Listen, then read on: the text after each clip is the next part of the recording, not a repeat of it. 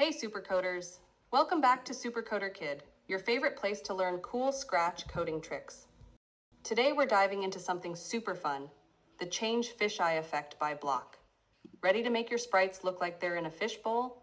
Let's get started! Okay, so the Change Fisheye effect by Block is a fun one.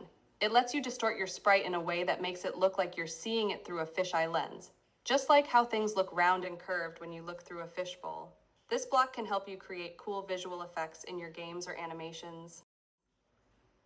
Here's the block itself. It's under the Looks category.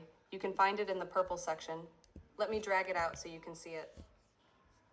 Eva drags the Change Fisheye effect by Block to the script area. Now, let's try it out. I'm going to use this cute cat sprite and we'll add the block to our code.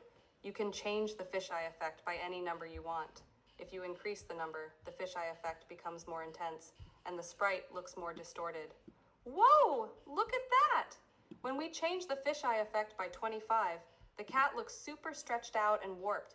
It's almost like it's popping out of the screen. Now, what if you want to go back to the original look? Easy. You just use the Clear Graphic Effects block. This resets all the visual effects, including the fisheye. Let me show you. Perfect.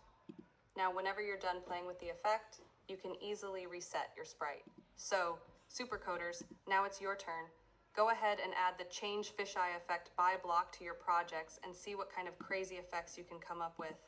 Don't forget to like this video, subscribe to Supercoder Kid, and hit the bell icon so you never miss a tutorial.